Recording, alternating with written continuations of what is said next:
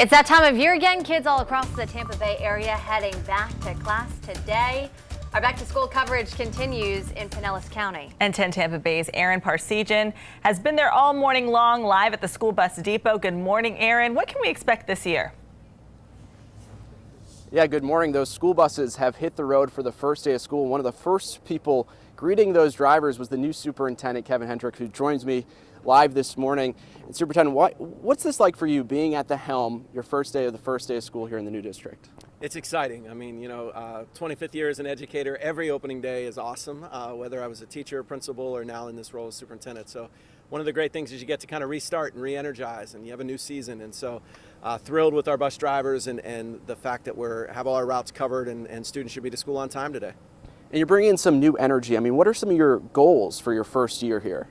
Really, number one is making sure our employees know how valuable they are and the important part that they play in the health of our community. And we've been trying to do that since really the start of the summer. But for our students, getting back to a sense of normal and also a heightened student experience in our schools. They've done so much learning online. We want school to be a place that's fun, that the expectations are higher than they've ever been, and something that you can't get sitting behind your computer. And so as they return to school, they're going to feel a lot of that energy today.